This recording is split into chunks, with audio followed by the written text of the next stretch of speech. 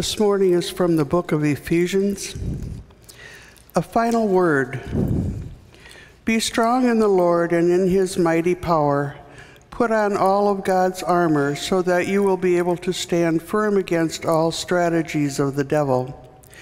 For we are not fighting against flesh and blood enemies, but against evil rulers and authorities of the unseen world, against mighty powers in this dark world, and against evil spirits in the heavenly places.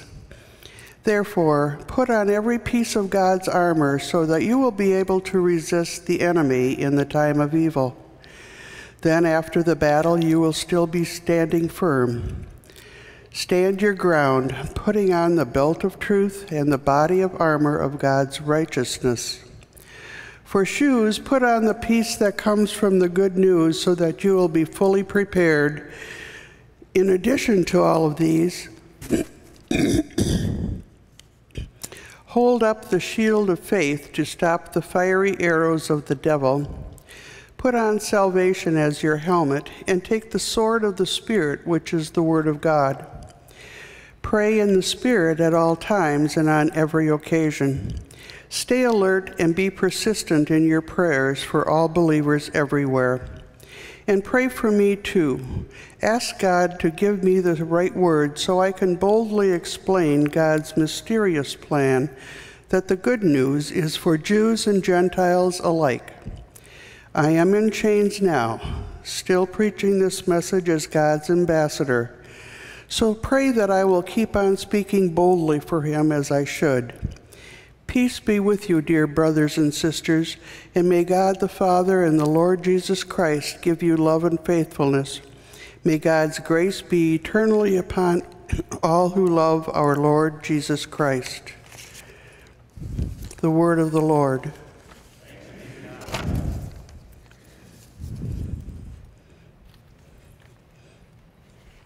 Please stand for the reading of the gospel. You heard Paul's final words. They weren't his last words, but they were his farewell. And here's Jesus' final words. Again, not his last words, but a word of farewell and comfort to his disciples. John chapter 14, begin at verse 23. Jesus said, "All who love me will do what I say. My Father will love them, and we will come and make our home with each of them. Anyone who doesn't love me will not obey me. And remember, my words are not my own. What I am telling you is from the Father who sent me. I'm telling you these things now while I am still with you.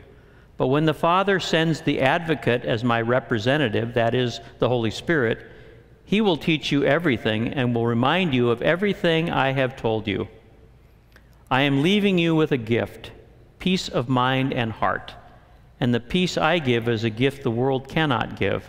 So don't be troubled or afraid. Remember what I told you. I am going away, but I will come back to you again.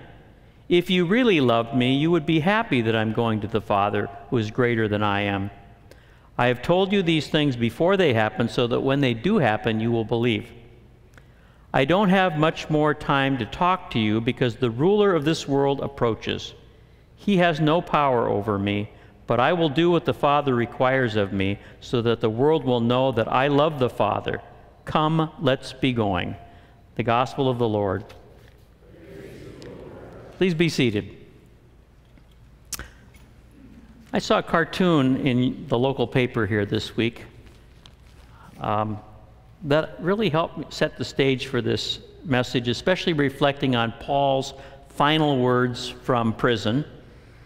And it's a cartoon that has a big looming figure of Vladimir Putin.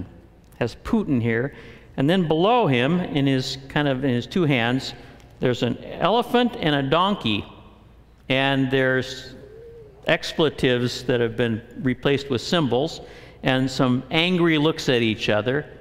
And the little caption says, "When Putin dreams." When Putin dreams. So I think that's a perfect analogy to what the adversary is doing. The adversary loves to see Christians fight, loves to see churches torn apart by conflict, loves to see denominations pointing fingers. That's really what Paul's talking about from prison. He's been in prison for 2 years probably. It's probably in Rome, probably, I say probably, we don't know for certain. At the end of his life, he probably has come to terms with the fact that he's not going to live, that if he does get out, he's going to be executed, and he may never get out. But instead of feeling sorry for himself or talking about where's God in all this or why is this happening, the whole letter of Ephesians has been one of encouragement to the churches outside. Be strong. Don't worry about me. I'm fine. This is a testimony to God's power. You just keep focusing on God's word, on Jesus. Just don't let the adversary start pitting you against each other. Church, agree to disagree on the things you don't agree with, but keep focused on Jesus. Because the adversary, the devil, Satan, is a strong and powerful presence. Now, in our time, and I'm one of them, I don't believe in the devil, a red demon with pointed ears and a pitchfork and walking around stalking people. Nobody believes in that. That's a cartoon figure. And part of the problem when we say that is that we also tend to forget that there is a kind of adversarial presence that embodies itself in vulnerable human beings and congregations and stirs up trouble. I believe, as Paul said, our enemies are not one another. Our enemies are the powers and principalities of the evil one. Now, I used to kind of discount that, there's no devil, there's no... But how do you explain some of the evil things that go beyond just human failings? There is a force of evil that is active, but not stronger than the force and power of God in Christ. And Paul is saying, his final words really are, put on your armor against this. It's a very military image, clearly, and I learned something this past week that I had never known or thought about, that Paul is in this cell, again, for a couple of years, probably, and he's not alone in the cell.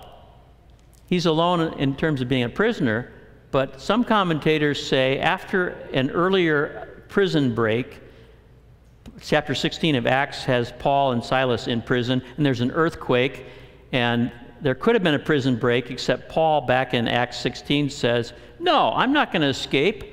I want you to pay for this. I'm a Roman citizen. You can't put me in jail. Or they've already scourged him and beat him with whips and so on. So he had a chance to escape, and he didn't. And the jailers just said, I'm in big trouble now. And he says, no, I'm not going anywhere. I'm going to insist on my rights. Anyway, he could have had a prison break. So after that, I read that some say that Paul was literally handcuffed to a Roman soldier 24/7. So he wasn't alone. He had an escort at all times in prison. I'd never heard that before, and I don't know what to make of it, but I thought, okay, that makes sense. Here's Paul chained to this poor Roman soldier who's saying, why did I get this duty?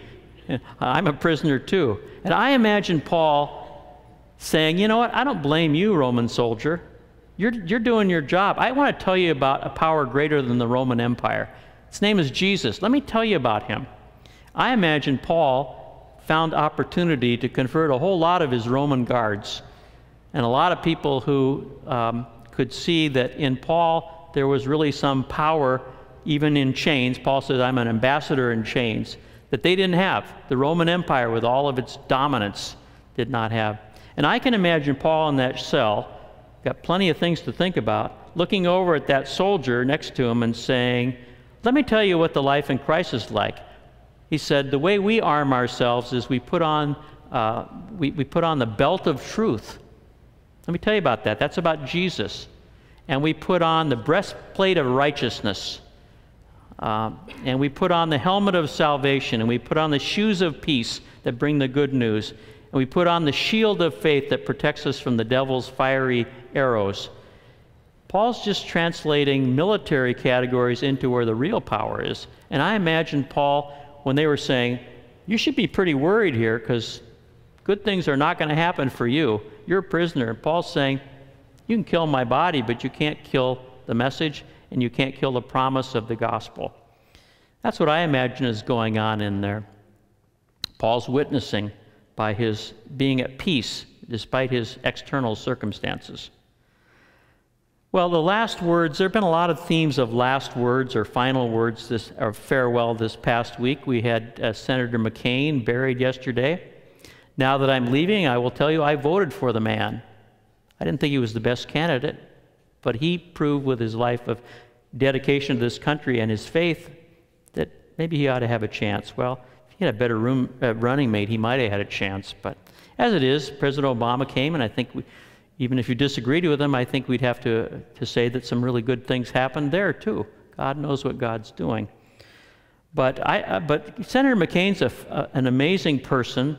It's amazing how all the people who didn't think so much of him now are just praising him, as they should, for his witness in his life. They call him the Maverick. I think, well, how much of a maverick is he really? He's the grandson of a Navy admiral, the son of a Navy admiral. He went to the Naval Academy, captain in the Navy, shot down over Vietnam, imprisoned, doing his duty, and here he is in prison after 1 year, and you may know this story. I forgot until I reread it.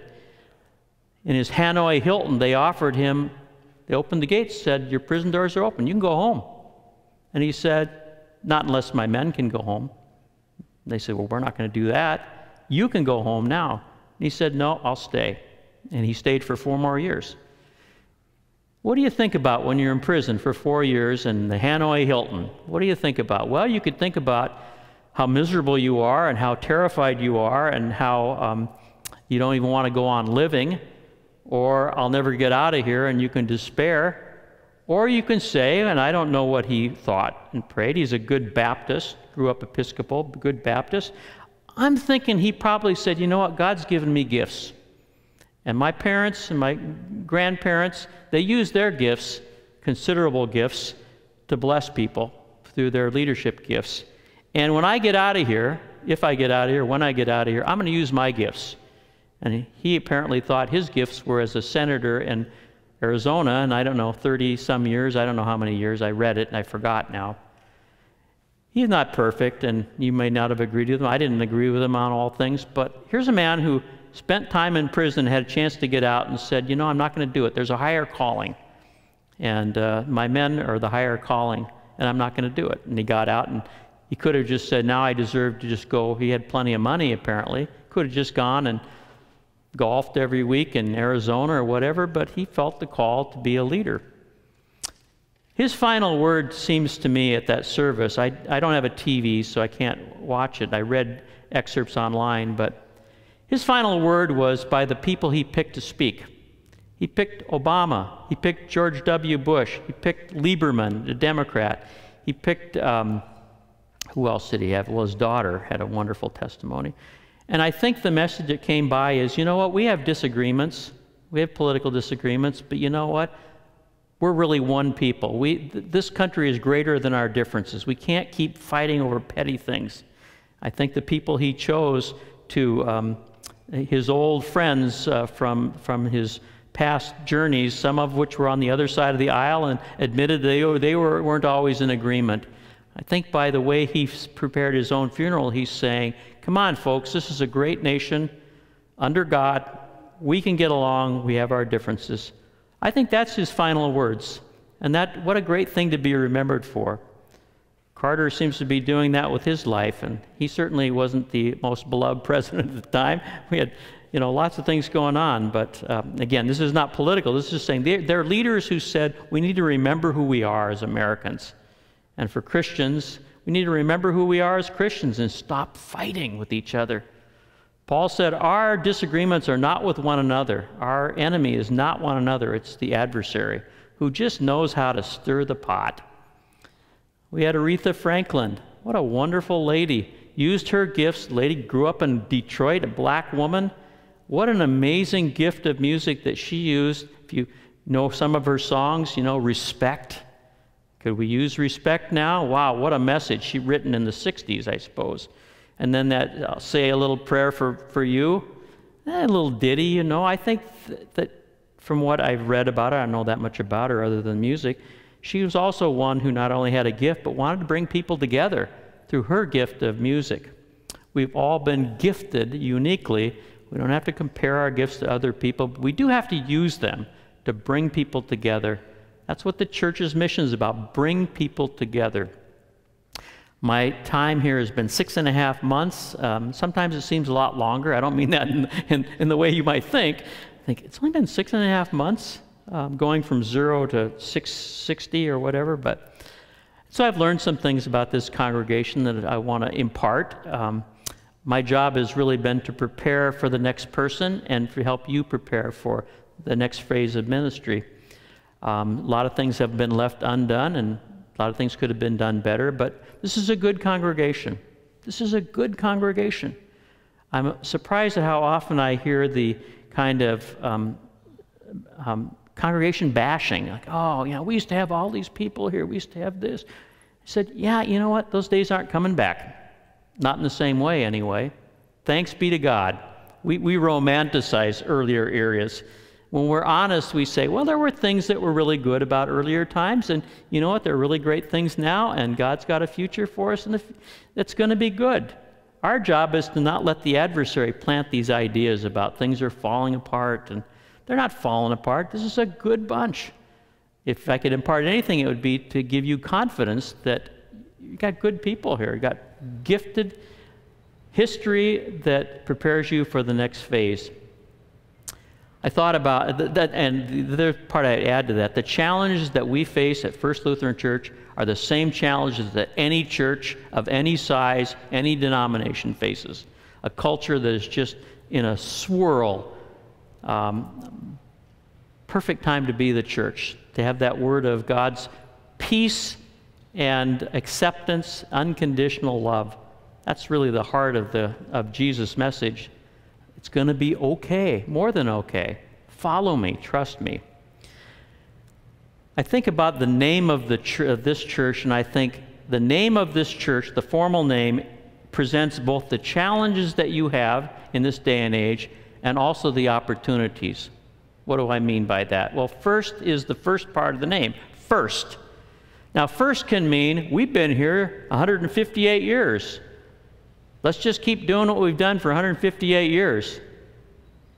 First can be a bad thing because it looks back. It can look back. Or it can be even worse. We're the first Lutheran church. We've been here. We're planted. That can work against us because folks that aren't in here yet, they don't care that you were first. They don't care that you're 158 years old. They want to know, is Jesus here now? Is this a group of people that are accepting and excited and looking forward? That doesn't mean to forget the past. I think it's incredible, and so should you. When you look at the people that people are churches, how did we last 158 years? Well, because God had a purpose for this church, and you are the inheritance of that purpose. But if we just look back and say, let's just go back and do things the way we used to do and try to recreate 1950 again, it isn't going to happen. That doesn't mean there isn't a good mission ahead. So maybe instead of emphasizing, I don't hear this, well, I do hear it sometimes, we're First Lutheran, and all that has meant. Instead of thinking about First Lutheran, how about thinking about in what ways do we put God's word first, God's mission first? Maybe our first priority is God's mission and Jesus and introducing people to Jesus, and whatever that takes and however appropriate, how do we connect people with Jesus and do Jesus' work and be Jesus in the community? Be loving and joyful people, forgiving, welcoming, accepting. I think those are attributes of Jesus. How do we put that first? So use first in that way. Let's put Jesus in the mission first. Everything else is supportive of that. Transform the word first. Evangelical. Well, if I ask you to be on the church evangelism committee, you'll run quicker to that door as Lutherans. Nobody wants to be on the evangelism committee. Why? Because we think, oh, evangelism. Yeah, that's what those TV guys with women with the bouffant hairdos and the overly emotional pleas to send your money and then God will bless you. Manipulate your guilt. Not all of them are that way, to be sure. Billy Graham's an evangelist. I think he was an amazing guy. Not all of them. But you say the word evangelism now, and even Lutherans just kind of tighten up.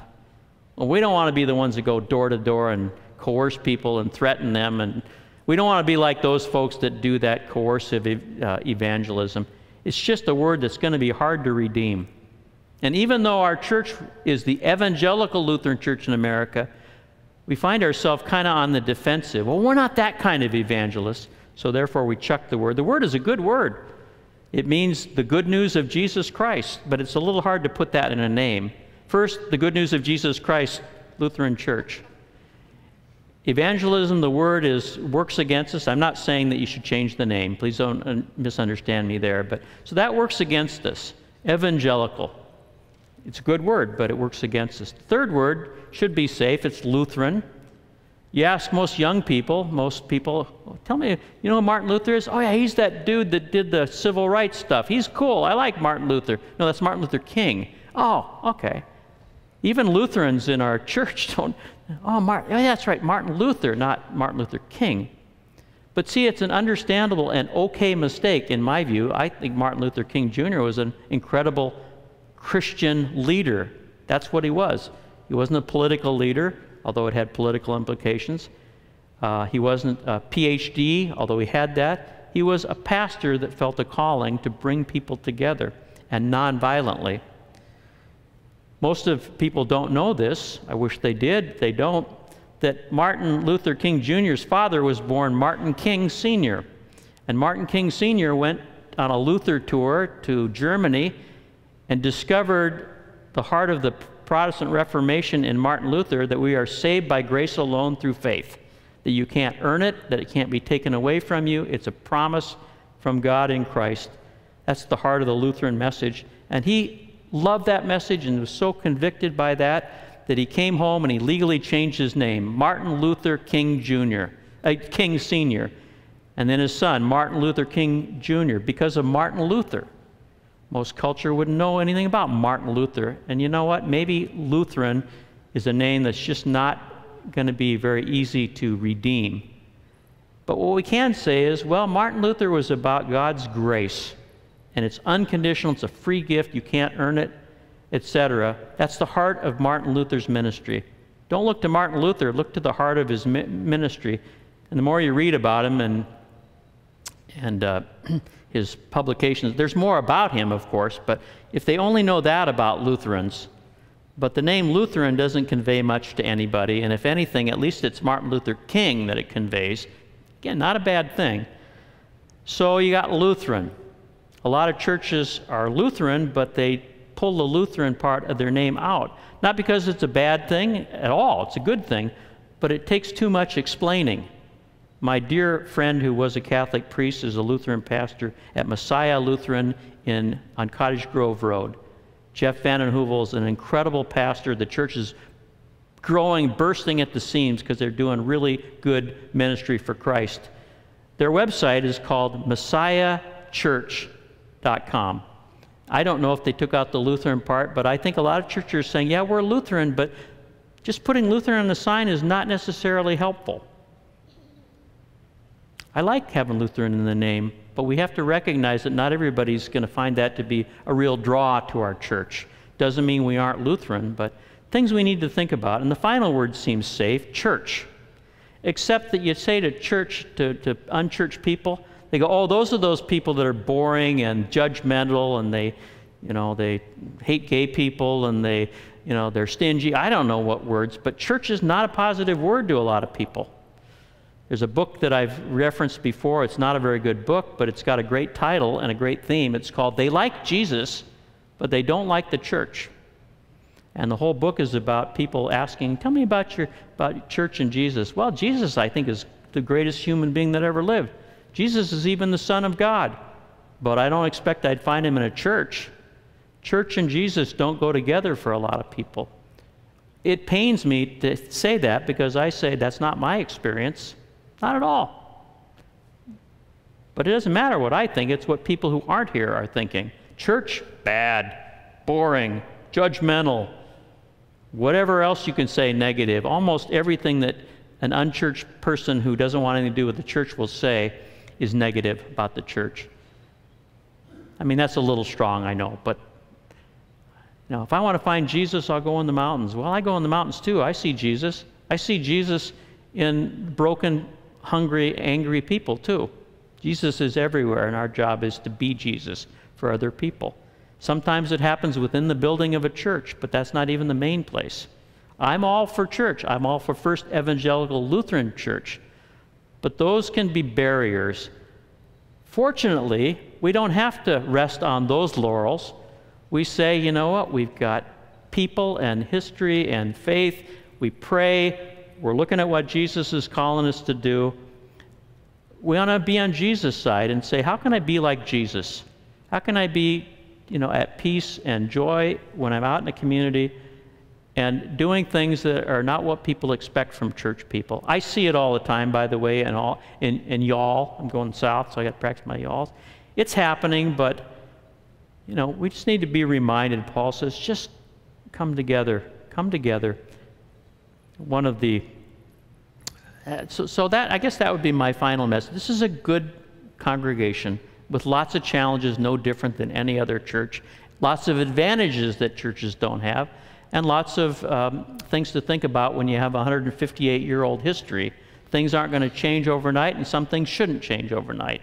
Some things need to change in all of our churches, and we're no different than the evangelicals who seem to be bursting at the seams. I mean, if anything, and I wouldn't trade places with them. You don't need to trade places. Just be yourselves. That's all. Have confidence with faith is what that means. So it's been a joy to be here. It really has. But God called me not back into retirement, which didn't last more than 2 weeks, but to New Orleans, Louisiana. It's a longer story than I have to share, but it literally came out of right field or left field, depending on whether you played right field or left field. I was a center fielder, so maybe that's where. But a call came, and the bishop said, "You have a son in Houston, don't you? I have a position near where your son is." It was in Houston, and he described it, and I said, "Doesn't sound like me, thank you. But you call back when you have one that sounds like me." And 3 days later, he said, "I have a position for you. It's close to your son in Beaumont, Texas." "How close?" "Oh, it's just a couple hours." "Oh, okay. Where's that at?" "New Orleans." "It's 4 hours away, but it's close." And he described the situation, and you know what the first thing he said was? One challenge, he says, this is a good congregation. It's one of our large congregations, half the size of this one. He says, not like Wisconsin, but this is the South. There aren't any ELCA churches down there, which helped me to think, yeah, we need a good, strong Lutheran church down there in New Orleans for all those Midwesterners who come down to sin. That's what we need it for. We need a Lutheran presence. When they go down there, they can come on Sunday. No, not really, so he said, here's your first assignment. They have 4 services, and they have 1 pastor. They used to have 2 and 3 pastors. They have 1 pastor. You got to figure out, pastor can't do all those and do other ministry. Does that sound familiar? Sounds like a very similar. They're challenging. We got to be more resourceful with our, but that literally was the first thing I said, yeah, well, that's not where I'm going to start, believe me. So October, I said, I can't start till October. We're going to Europe. And he said, fine. This pastor came 13 years ago, just retired 2 weeks ago. His first day, Katrina, first day. What was he thinking? I don't know where he was before. My God, what did you have in mind? Here I am when we're flooded out. So he stuck around for 13 years. Anyway, I get to go pick up that, and my invitation is just sincere. We know nobody down there. It's not home, but please come down and visit. One of the reasons we tell our friends that we're doing this is so that you can get away from the winter and come down and have a good time in New Orleans and then come to church on Sunday at Christ the King Lutheran in Kenner, Louisiana, which is where the airport is, about 20 minutes from the city. So please do come down, but please know that God has a purpose for your lives. Pastor Bob is PB. I'm going to train you, PB. He's a chill guy. He and I are become friends in a short time, completely opposite. And of course, as I told, Mary's not here. The only bad thing is he graduated from St. Olaf. Those people are insufferable. Anybody here from St. Olaf? Yeah, no, I don't mean that. We were envious. I went to lowly Pacific Lutheran out in Tacoma. No, but he was at Faith Lutheran in Columbus for 30 plus years. Really good, faithful, wise pastor friend, and he and I are going to be together and pass the baton. So God's in charge. And the best compliment you can have in 6 months, say, who was that guy that was here last year? Can't remember his name. Oh yeah, his sermons are too long. That would be a real compliment. Move on. May the peace of God in Christ, which passes human understanding, keep our hearts and our minds in Christ. Amen.